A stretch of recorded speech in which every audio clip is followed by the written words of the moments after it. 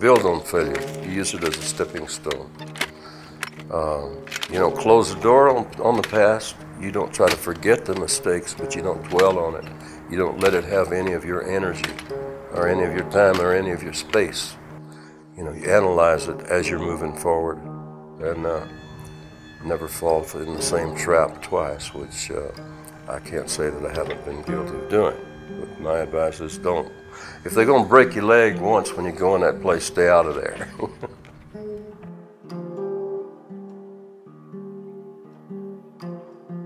Before we get sawing here, what we're going to be doing today, we'll finish up this maple here. I started this the other day, and this is some nice maple. It's got some ambrosia and a little bit of spalting in it, some nice colors.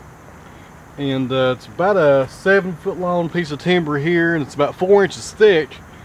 But what I want to do here is get rid of the pith, and that's this crack right here in the middle. We've talked about that a lot on this channel, getting rid of the pith, because the pith is no good. It's junk. It's just going to be cracked wood.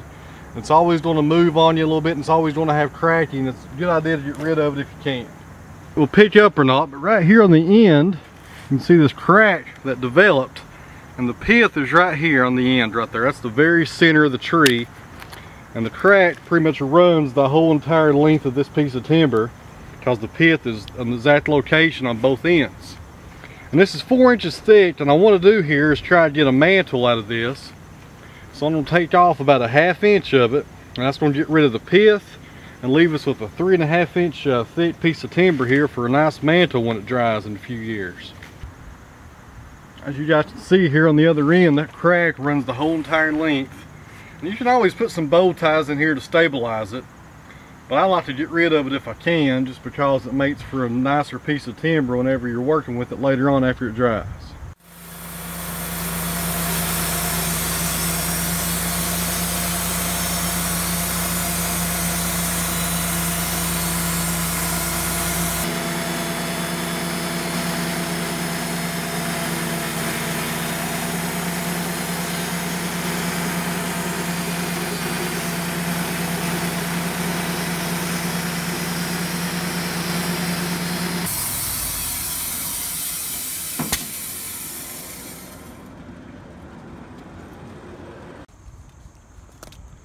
As you can see here on the end, we still have a little bit of cracking here going out in every direction here, but the pith is gone, and that's the most important thing.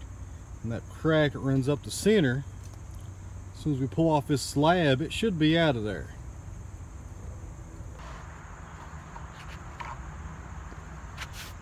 Well, we accomplished two things here by doing this. We got rid of that pith, so it's out of the question. And by doing that, I exposed a lot more spalting here that I didn't see before. It's really nice. Really nice color here in this maple. I thought I hit a nail. It sure sounded like it. I don't know if it picked up on the audio or not. Right here near the clamp, it sounded like I hit some metal, but I didn't. I think I just need to change the blade on there. I've had that blade on for a few days now. It's probably ready to come off. As you guys can see here down the middle, that crack is gone. So that's what you do. You get rid of that pith, and your major cracks are over with here, unless you have some terrible end checking going on.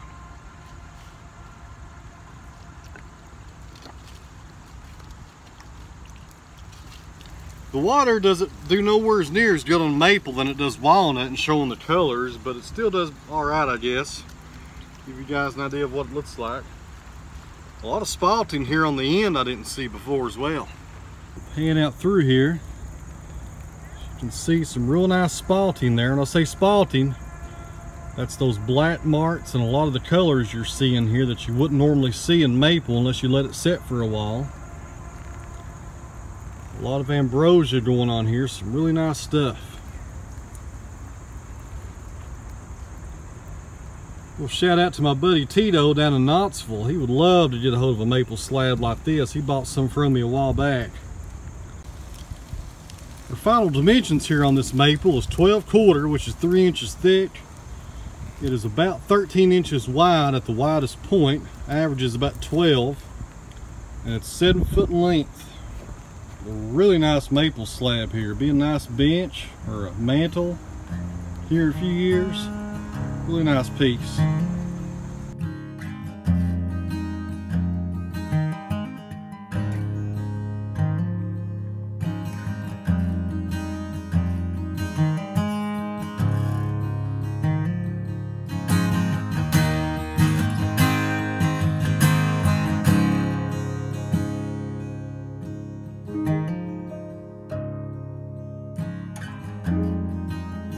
by the wilder water's son. You and me